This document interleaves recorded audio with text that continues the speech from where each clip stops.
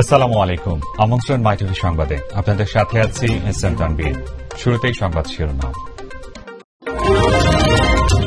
জাপানের 4 দিনের সফর শেষে ওআইসি সম্মেলনে যোগ দিতে সৌদি আরবের উদ্দেশ্যে টোকিও ত্যাগ করেছেন প্রধানমন্ত্রী শেখ হাসিনা।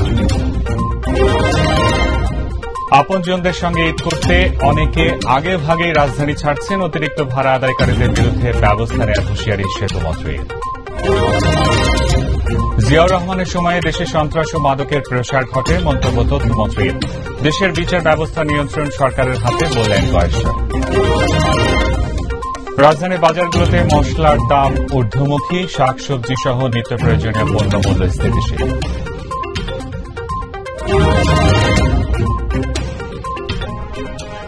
শুনলেন শিরোনাম। সংবাদে এছাড়া থাকছে মাইটিভির শুক্রবারের বিশেষ আয়োজন আমাদের চোখ।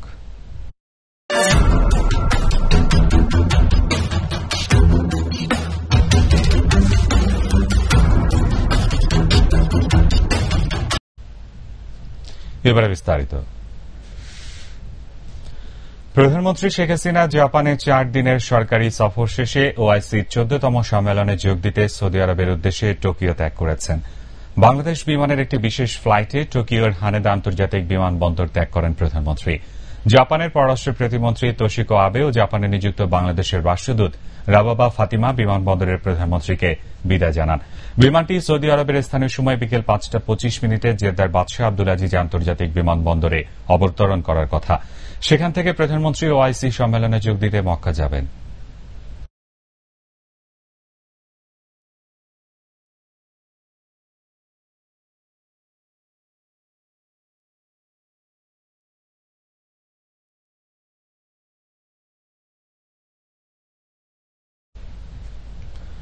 প্রিয়জনের সঙ্গে ঈদ করতে রাজধানী ছাড়ছেন মানুষ। ঝামেলা এড়াতে আগে ভাগে চলে যাচ্ছেন অনেকে। সকালে রাজধানী গাবতলী বাস টার্মিনাল পরিদর্শন করেন সড়ক পরিবহন ও সেতুমন্ত্রী ওবায়দুল কাদের।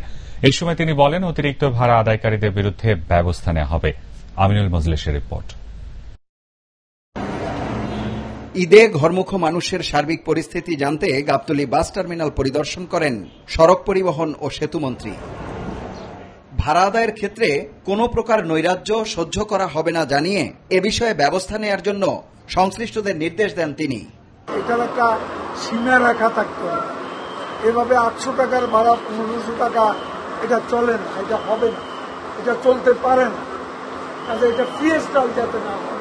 অতীতের যে কোনো সময়ের চেয়ে এবারের ঈদযাত্রা নির্বিঘ্ন হবে বলে আবারও আশা প্রকাশ করেন ওবায়দুল কাদের।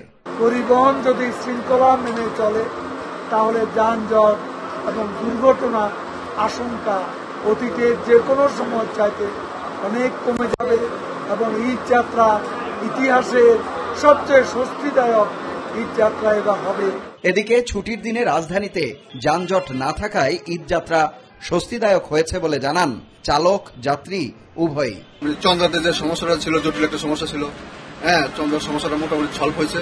প্রিভিয়াসলি যেভাবে গিয়েছিলাম যে অনেক জ্যাম, সেটা মনে হচ্ছে না আজকে।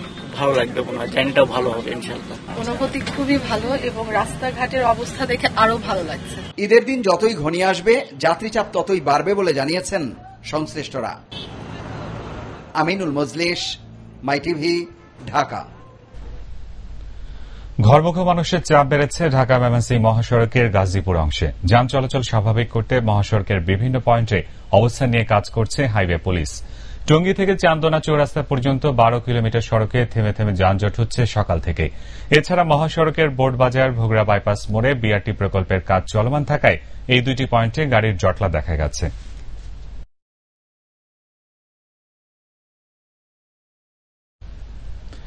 এদিকে গোমতী দ্বিতীয় মেঘনা দ্বিতীয় সেতু যান চলাচলের জন্য খুলে দেওয়ার সুফল পেতে শুরু করেছেন ঢাকা চট্টগ্রাম মহাসড়কের যাতায়াতকারীরা। বিগত বছরগুলোতে ঈদে বাড়ি ফেরা যাত্রীদের ভোগান্তি শেষ ছিল না এই মহাসড়কে, কিন্তু সাম্প্রতিক সেতু দুটি প্রধানমন্ত্রীর উদ্বোধনের পরই পাল্টে গেছে ওই মহাসড়কের চিত্র। নেই কোনো যানজট, জনমনে ফিরেছে স্বস্তি।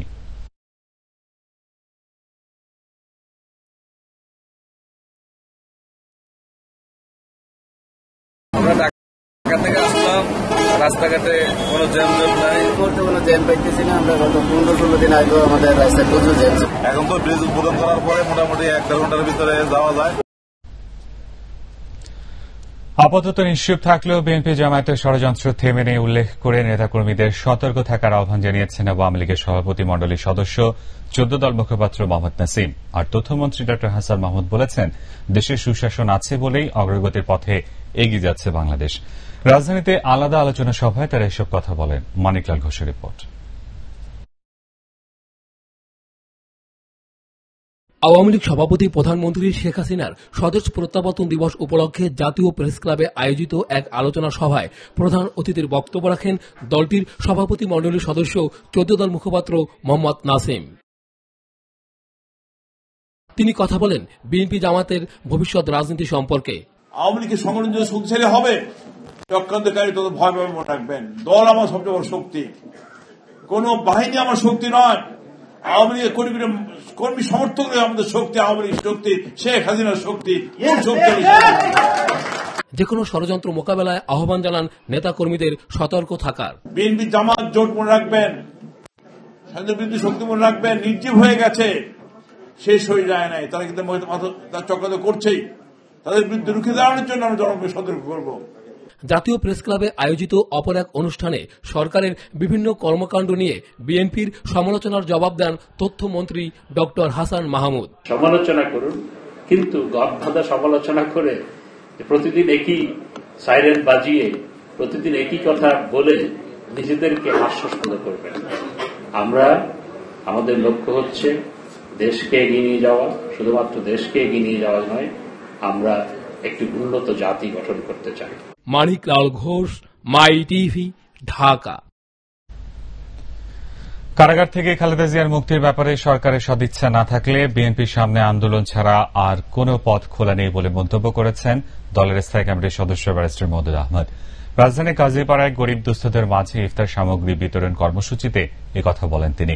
অন্যদিকে জাতীয় প্রেস ক্লাবে এক আলোচনায় অংশ নিয়ে দলের স্থায়ী কমিটির অপর সদস্য গয়েশ্বর চন্দ্র রায় বলেন, দেশের বিচার ব্যবস্থা নিয়ন্ত্রণ এখন সরকারের হাতে। জনগণ দীর্ঘদিন নিষ্পেষিত হয়ে ঘুমিয়ে থাকবে না, জেগে উঠবে। আমরা রাস্তায় যাই বা না যাই, জনগণ তার অধিকার আদায় করার জন্য একসময় কিন্তু রাস্তায় নামবে।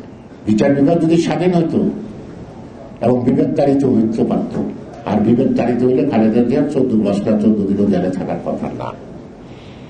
আমি ধরে নিলাম ওনার সাজা হচ্ছে, এইরকম সাজাপ্রাপ্ত লোকের সংখ্যা শত শত না হাজার হাজার যারা জামিনে মুক্ত থাকে। আজকে ওনার বেলায় না কেন? রাজধানীর বাজারগুলোতে অন্যান্য পণ্যমূল্য স্থিতিশীল থাকলেও মশলার বাজার বরাবরের মতোই ঊর্ধ্বমুখী। তবে ঈদের ঠিক আগে দাম কমবে বলে জানিয়েছেন বিক্রেতারা। এছাড়া মাছ, মাংস, শাকসবজির দাম রয়েছে আগের মতোই। আরও জানাচ্ছেন ডেনিত রং।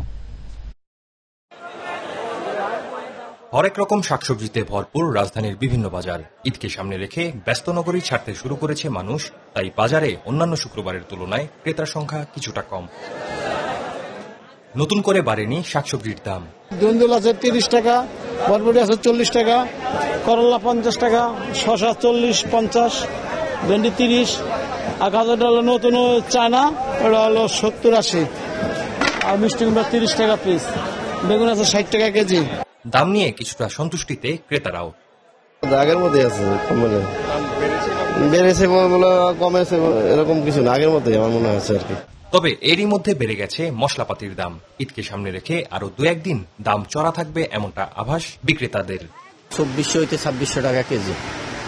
এরপরে আপনার জিরা আছে আপনার 320 হইতে 340 টাকা কেজি। এরপরে গোলমরিচ আছে আপনার 450 টাকা কেজি। এরপরে আপনার লং আছে 870 টাকা কেজি। নিত্য প্রয়োজনীয় পণ্যের দাম রয়েছে আগের মতোই। দেশি পেঁয়াজ কেজি প্রতি 30 টাকা, খোলা ভোজ্য তেল লিটার প্রতি 85 টাকা, আর প্যাকেটজাত 105 টাকায় বিক্রি হচ্ছে। ব্রয়লার মুরগি কেজি প্রতি 150 টাকা, আর দেশি মুরগির দাম 600 টাকারও উপরে। মাছের বাজার এখনো সাধারণ মানুষের সাধ্যের বাইরে, তবে গরু ও খাসির মাংস বিক্রি হচ্ছে নির্ধারিত দামেই। ডেনিত রং, myTv, ঢাকা। পবিত্র মাহে রমজানের শেষ শুক্রবার আজ ধর্মীয় ভাব গাম্ভীর্যে পালিত হল জুমাতুল বিদা। দেশের বিভিন্ন মসজিদে বিশেষ গুরুত্বের সঙ্গে এই জুমাতুল বিদা পালিত হয়েছে। পবিত্র এ দিনটি উপলক্ষে জাতীয় মসজিদ বাইতুল মোকাররমে মুসল্লিদের নামাজ আদায়ের জন্য বাড়তি বিশেষ ব্যবস্থা করা হয়। এছাড়া দেশব্যাপী মসজিদে মসজিদে জুমার খুতবায় রমজান মাসের ফজিলত ও ইবাদতের গুরুত্ব ব্যাখ্যা সহ বিশেষ বয়ান ও দোয়া করা হয়।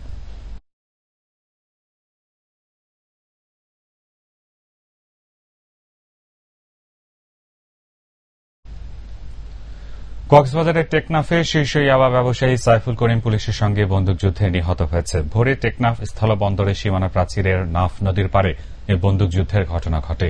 এই সময় পুলিশের 3 সদস্য আহত হন। ঘটনাস্থল থেকে 9টি এলজি, 42 রাউন্ড কার্তুজ, 33 রাউন্ড কার্তুজের খোসা এবং 1 লাখ ইয়াবা উদ্ধার করা হয়েছে।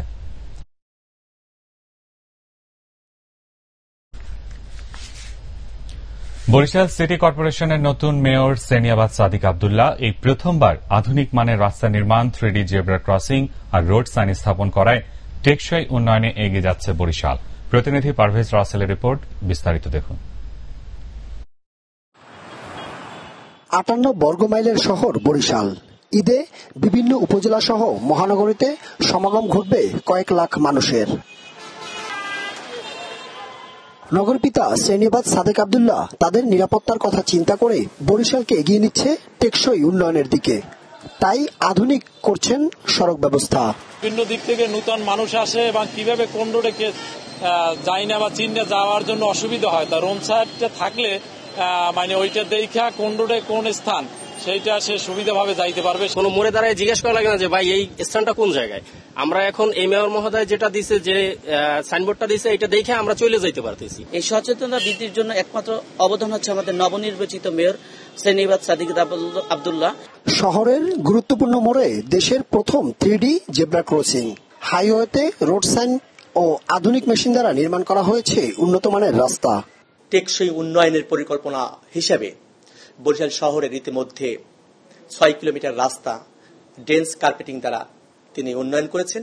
জনগণ উপকৃত হলেই আধুনিক এই রাস্তার সার্থকতা, দাবি সিটি মেয়রের।